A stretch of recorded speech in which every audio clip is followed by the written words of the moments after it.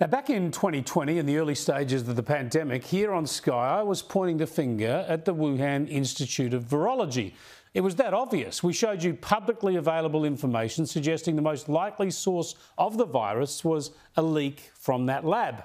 And in the Daily Telegraph, The Australian, and here on Sky News, Sharri Markson investigated the issue deeply, breaking global exclusives on the origins of the virus. And she published the book later on, What Really Happened in Wuhan, exploring the lab leak theory.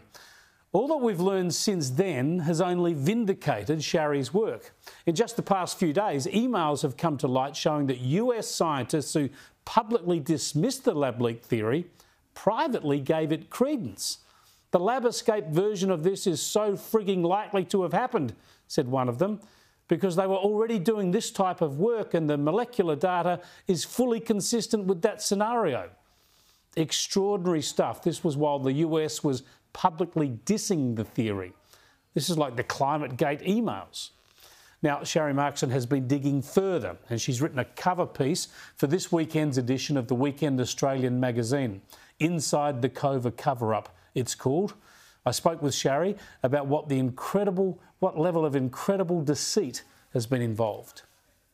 It's unbelievable because I remember so clearly when I started reporting on this issue and investigating the Wuhan Institute of Virology and looking at their gain-of-function research. One of the questions that confounded me at the time was that scientists kept saying that they were analysing the sequence of SARS-CoV-2, the genetic sequence itself, and that they could tell it was a natural virus.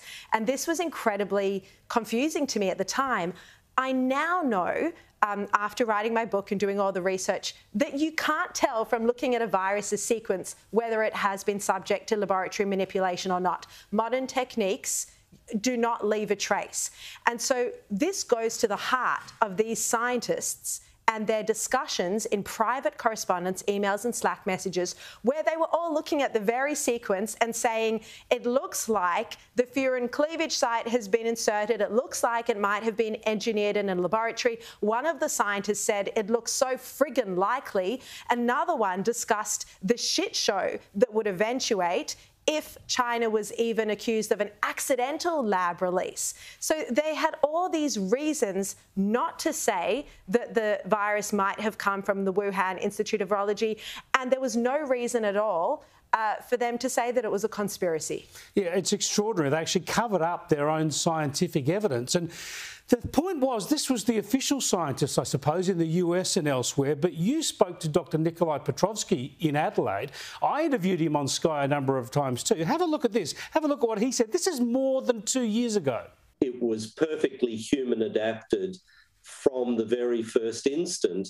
And that, of course, raises questions about how that adaptation occurred, and we believe that the most likely explanation is the adaptation occurred in a laboratory somewhere and then the virus accidentally was released from there. You're not interested in the political debate or the theories, you're just examining the virus scientifically. Why doesn't the global scientific community want to hear this? Look, I think that there's a lot more evidence over the last 6 months of what we might call Chinese influence over a lot of Western science. Nikolai Petrovsky there. That's incredible, Sharri. He was saying that in 2021. He was pointing out that this looked like the virus had been meddled with or had some human connection even in 2020. So he's a scientist of great reputation, and he was saying that publicly, yet it's taken all this time for it to come out. Well, that's the thing.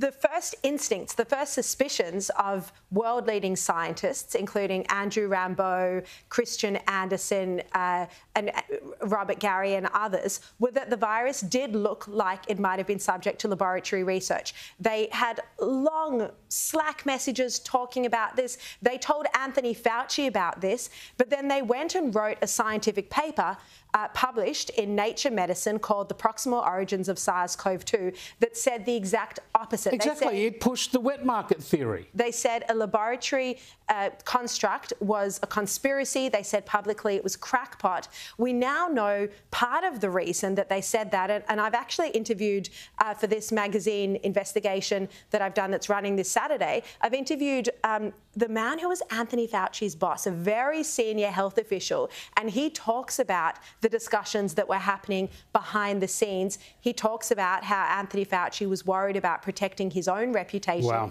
because his agency had been funding gain-of-function research at the Wuhan Institute of Virology. Well, you've got the magazine there. It's printed. It's going out on the weekend. Your investigation into the cover-up. I can't wait to read the rest of that. But before I let you go, I've got to talk about the reaction of other media to this, especially the ABC.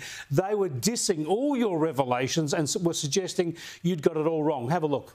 We also think Markson should have told readers that almost every virus expert had dismissed the lab escape theory. Well, I've looked into this, and other journalists have looked into this as well as scientists, and there really is very little evidence. It's on the outer bounds of possibility, but really so unlikely that you could say definitely that it's not the case. It's not from the lab.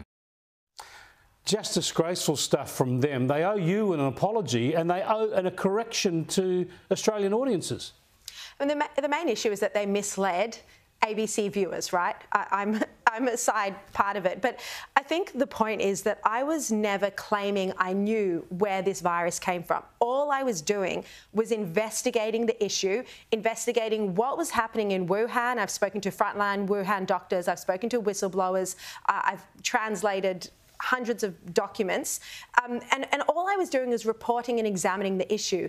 And I've never claimed to know where the virus came from. The ABC, in fact, claimed to know where it didn't come from. It's extraordinary. After just 1 month of a few months into the pandemic, they seemed to know that it didn't come from the lab. Extraordinary. Sharri, congratulations again. Look forward to the article. Your reporting on this has led the world, quite honestly. So thanks for joining us again. Thank you, Chris.